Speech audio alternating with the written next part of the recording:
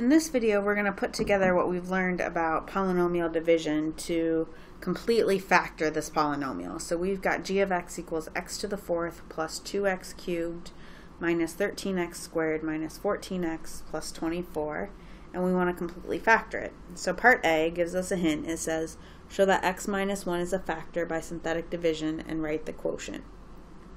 So we're going to put positive 1 in the box because that's what the 0 would be.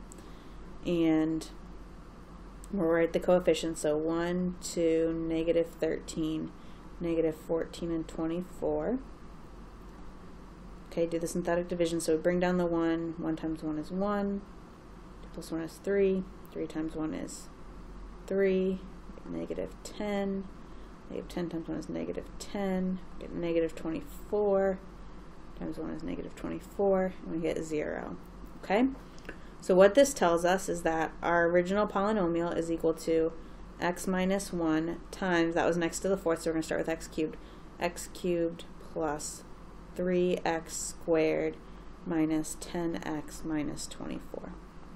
Okay, now part B says show that x plus 2 is another factor by dividing the quotient, so what we just got, by x plus 2, because we know that x plus 2 won't go into x minus 1, so it's going to go into the x cubed part. So we're going to do synthetic division. We'll put negative 2 in the box. 1, 3, negative 10, negative 24. So bring down the 1. 1 times negative 2 is negative 2.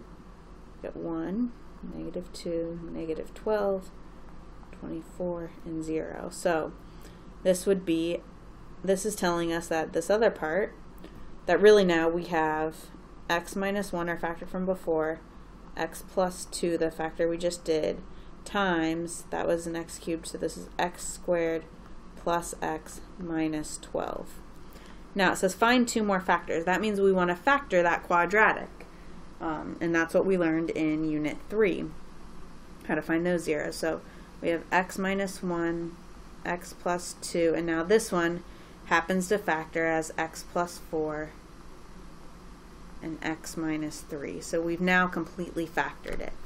So when it says solve that this is equal to 0, we would set each of these factors equal to 0. So we'd get x equals 1, x equals negative 2, x equals negative 4, and x equals 3.